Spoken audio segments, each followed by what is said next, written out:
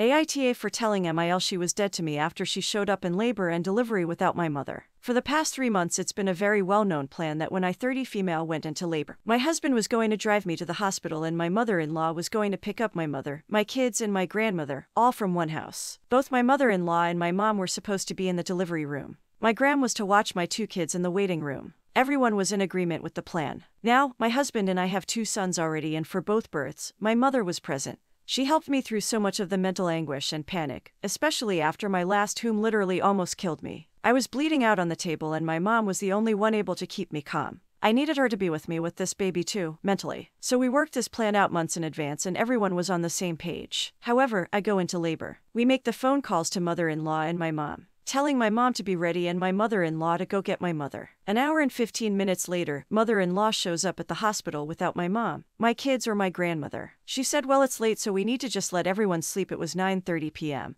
and then sat her butt down on the chair in the delivery room and jumped on her phone. I told her in a pee-off tone to go get my mom. That was the plan. I needed my mom, etc., and she just wouldn't. At one point saying that she didn't feel up to driving that much. My mom lives 20 minutes from her house, an hour away. So, I told her to get the F out of the room and that she was dead to me. The amount of resentment and disgust that I felt toward her in this moment is honestly not something I feel I will overcome anytime soon. She was saying that my mom got to experience 2 births already and how she didn't do anything wrong and she was just being respectful of people's sleep, and where she wasn't leaving, she was actually escorted out. Now, my mom was able to make it to the hospital literally just as I was giving birth. My kids and my grandmother weren't able to make it, which bothers me a great deal. We promised our kids they would be the first to meet their sister, outside of us and Grammy. I cannot forgive my mother-in-law for this at all. I honestly feel like I hate her with every fiber of my being. But I'm being told I'm taking this too far and that it wasn't that big of a deal. AITA.